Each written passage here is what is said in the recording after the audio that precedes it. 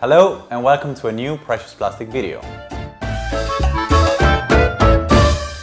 In today's video we would like to introduce you to the Colombia Series. For the past couple of months we've been traveling all around Indonesia to really cherry pick the best, most impactful and inspiring recycling stories from across the Indonesian archipelago. And I personally really hope that you enjoyed the series, and please let me know in the comments if you enjoyed it and how we can make it better.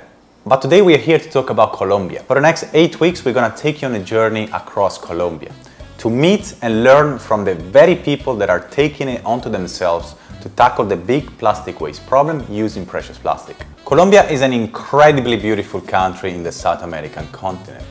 However, like many other beautiful places in our planet, waste is managed in a less than ideal way.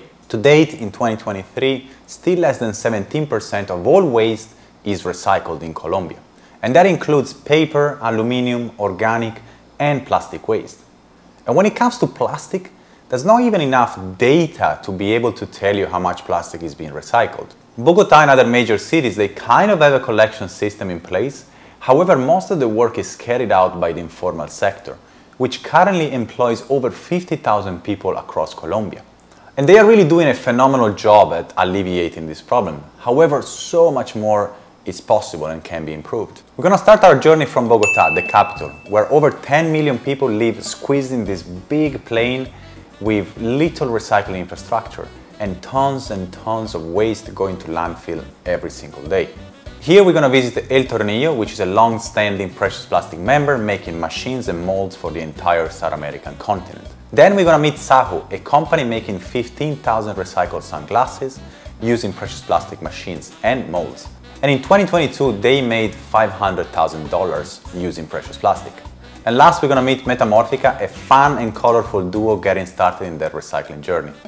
Next, we're going to head deep in the Pacific jungle to inaugurate a recycling center built with precious plastic machines.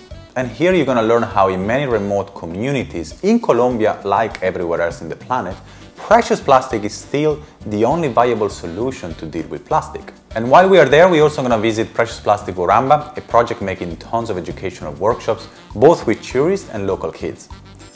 All right, Precious Plastic Uramba already won the prize for the best located workshop, recycling workshop in the planet. I mean, we are in the middle of a jungle. This place is absolutely insane.